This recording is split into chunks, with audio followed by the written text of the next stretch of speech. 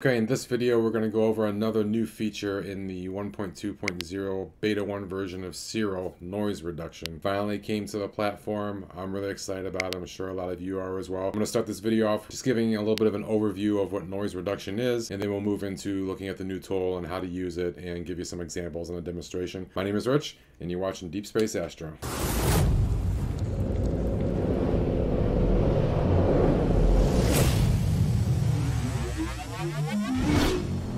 So before we start looking at the new noise reduction feature, let's talk a little bit about image noise. Image noise can be caused by numerous different things. The first, and you've probably heard of this one quite a bit, is called salt and pepper noise. It's also referred to as impulse noise. This type of noise generally comes from hot and cold pixels. Now, with the sigma rejection method used when you're doing your stacking, that usually takes care of these hot and cold pixels, but sometimes it may not catch all of them and you have to deal with them in post. Second type of noise, additive white Gaussian noise. And this type usually is from electronic fluctuations in your imaging camera or heat generated on the sensor of your camera, specifically an uncooled camera. Now, a cool camera will help reduce some of that, as well as a lot of it can be reduced in stacking as well, but there's always still a little bit left over. The third type is Poisson noise.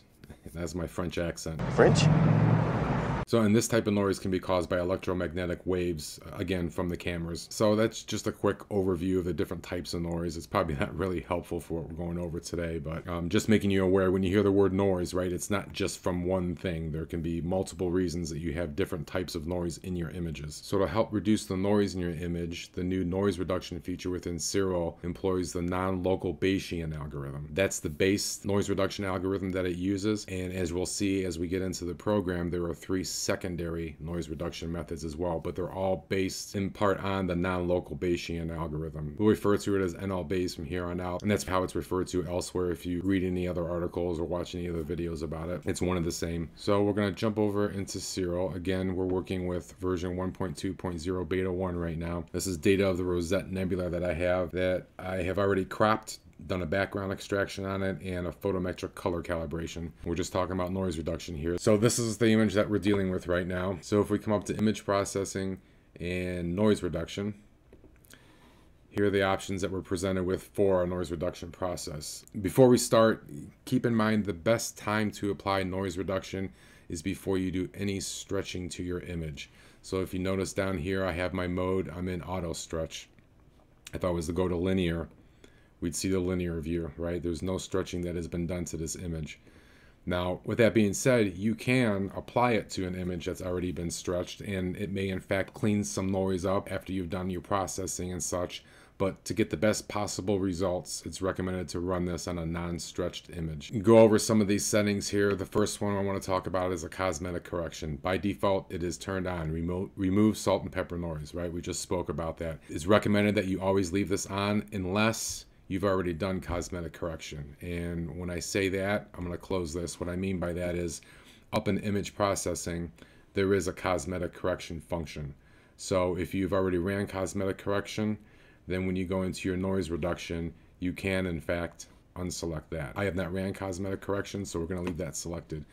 Color noising, independent channels. Most of the time you're going to leave this one off. The only time that you would need to turn it on is if there were some strange artifacts after one of the denoising algorithms were applied to your image. If you start seeing some kind of artifacts, then you can undo your changes with your undo button up here. Tick your independent channels button and hit apply, and it'll break out and denoise the red channel, the green channel, and the blue channel individually for you, and that may help with any artifacts that you have. So let's do some demonstration here. The default option is no secondary denoising stage. We got 4 of them under secondary denoising algorithm. For me, I kind of would have liked to seen this option outside of this section, but I think it's pretty straightforward regardless. So with no secondary denoising stage selected, we are just using the NL-Bayes algorithm, and that's it. The modulation, I'll show you an example here in a little bit, but basically 1 is full noise reduction. If you slide it over to 0, that means no noise reduction. So you can play with the modulation, and I'll give you an example of when you would use that here in a few minutes. So for now, we are just going to run the non-secondary denoising stage. I'm going to come down here and hit the button with the number 1 on there to get me to 100% size of the image, so we can see a little bit more what's going on. And, you know, when you're doing your denoising, there's no need to zoom in past 100%, right? At that point, you're probably not seeing noise, you're seeing pixelation. So don't beat yourself up if you're zooming in super close, pixel peeping, and you think you still see noise. So we're set, and we're just going to come over and hit apply. You can watch it do its work on the console, and down on the bottom here where it says it's denoising. This first option doesn't take very long, just a few seconds. And it is done. So looking around, I'm going to come back and hit my undo button here. So there's our before and there's our after. You can see it's really noticeable here. This is our before. It's really noticeable up here. If you can see the little specks of red. And if I reapply it, you can see how it smoothed it out nicely without overdoing it. Our second option is the ASCOM VST with exact unbiased inverse. So this one is when the image has been determined to be photon starved, right? It's a different type of noise, like the three that we were talking about in the beginning of the video. It's math. Right, so there's mathematical formulas behind all of this stuff. I don't want to get real deep into it, and to be honest with you, I probably couldn't get real deep into it to explain exactly what it's doing and how it's doing it. But there's plenty of information on the internet if you want to look up these algorithms. These algorithms aren't something that Siril has come up with. They're mathematical standards for removing noise from photography. So the data's out there if you guys are interested in it. So we're just going to go through each of these real quick and see if we can tell the differences between them. So we're going to hit this ASCOM VST one now. This one also runs relatively quick. The only one that really took a lot of time for me is the next one we'll look at, the data adaptive dual domain denoising. So come over here and pay attention to the edges again, and maybe around these dark areas too. So this is the denoise version, and I'll undo it. And you know, actually well, I can see a little difference. It's probably hard to tell in the video, but I think this one probably does a slightly better job of it.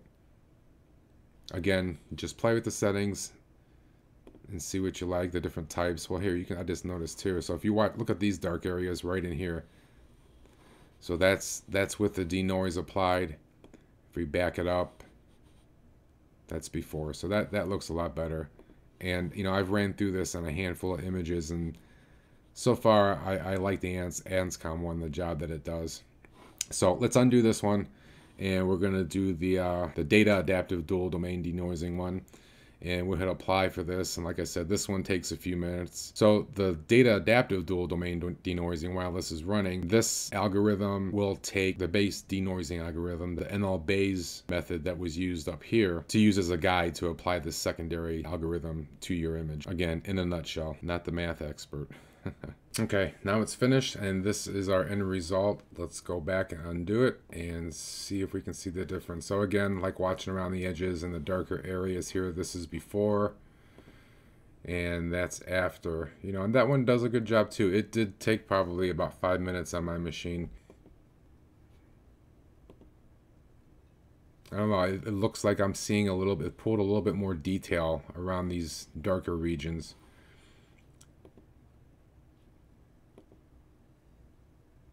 But yeah, I mean, it did a good job. It didn't overshoot it. It didn't smear anything. All right, so let's undo this one, and let's go over our strengthen, operate, subtract iterator, SOS for short.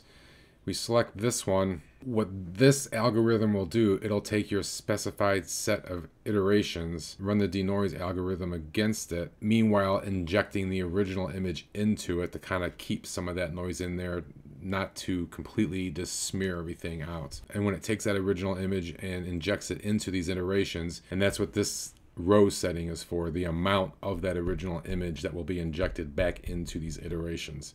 So defaults are 3 and 0.2. Again, more settings you can play with to get your end result. And because I want to show you how the modulation slider works here, I'm going to bump this up to 5 iterations and hit apply, and we should get a little bit of smearing that I personally wouldn't want in the image, and we'll show you how you can take care of that. If that happened in any of these noise algorithms that you would select, if you get any kind of smearing where it's way too smooth, that's when you can play with the modulation and start backing it down. So we're on iteration 3 of 5 right now. We'll let that finish and get back to it. Okay, so it's done, and may not be very easy to see within the actual DSO itself, but if you, again, you look up here on the edges, you can see how it's smeared just is smoothed out, and it's also taken on like a reddish grayish tint. It looks horrible. So, well, I'll show you a before so you can see it actually. So there's our before and there's our after, and you can see the smearing all around the fringes here, even inside of some of the nebulosity towards the edge. So we're gonna undo that. I'm gonna leave this at 5, and undoubtedly I have those kind of effects because I cranked up the iterations, but there can be times using any of these algorithms that it may be a little bit too aggressive with the modulation. Again, just depends on your data. So if you see something like that, you can come down and possibly correct it just by cranking down your modulation. So we're going to take this down to 0.5 instead of 1, and then hit apply and let it go through its thing again. Same settings with 5 iterations and the 0.2 on the row.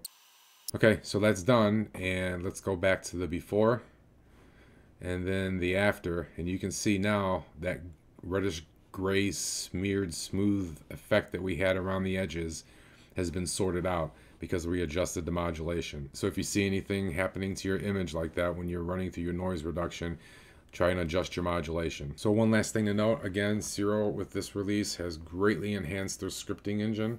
So it refers to the documentation. If you're a scripting person or a command line person, they have commands you can run right from the command line. If you don't want to use the user interface, or if you want to test out the command line functions of everything so you can put together your script. Maybe you have a bunch of data that always seems to process the same way because it's the same equipment that you shot it with. It can really decrease your processing time if you're into that thing. So check their documentation for that. There's way too many commands to cover, but there's a lot of cool stuff in there. I use some of those commands in my fake Hubble palette script that I posted a video about a few days ago. So it's really cool stuff. If you like to automate, yeah, definitely suggest that you check it out. So that's noise reduction in Siril, another great feature they've implemented for us in this beta release. Just like everything else, I'm sure it's just going to get better. No bugs in this one that I could see. It's a very simple user interface and command line prompts. All the hard work is happening behind the scenes for us, right? So it's really nice to finally see noise reduction come to Siril. Hopefully this helped you guys and kind of cleared some things up for you with using the tool. Again, I appreciate everybody's time. If you found the video useful, please give it a like and share. And until next time, clear skies.